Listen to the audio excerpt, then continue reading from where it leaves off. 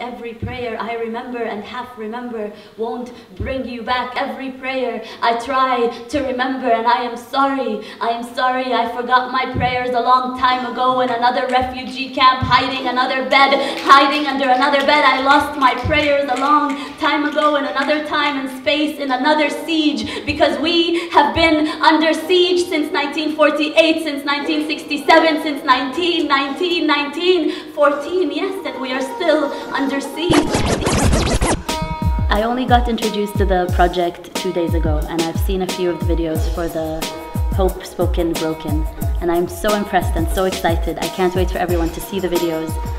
The idea of stories coming from Palestine and then hip-hop artists and rappers and spoken word artists responding to them is so strong to me. What I try to do in my own poetry is bring the stories of Palestine to the world, and by that I don't mean the statistics and the numbers, but the stories of real people, the stories you don't hear about in the news, and I think that's the power of spoken word.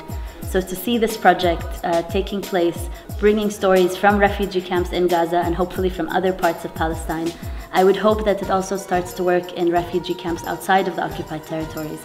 Seeing these stories coming out and rappers who may have never visited Palestine respond to them is going to be so powerful. And I'm looking forward to supporting, and I'm looking forward to everyone joining in and supporting. Nice. Looking forward to making your video. Thanks. Yeah. That's awesome. HopeSpokenBroken.com. But for Hadid, give me just a moment of silence. No, I take that back. Just give me one moment of sincere resistance, sincere resistance, so you can hold on to the bit of dignity you have left for Hadid.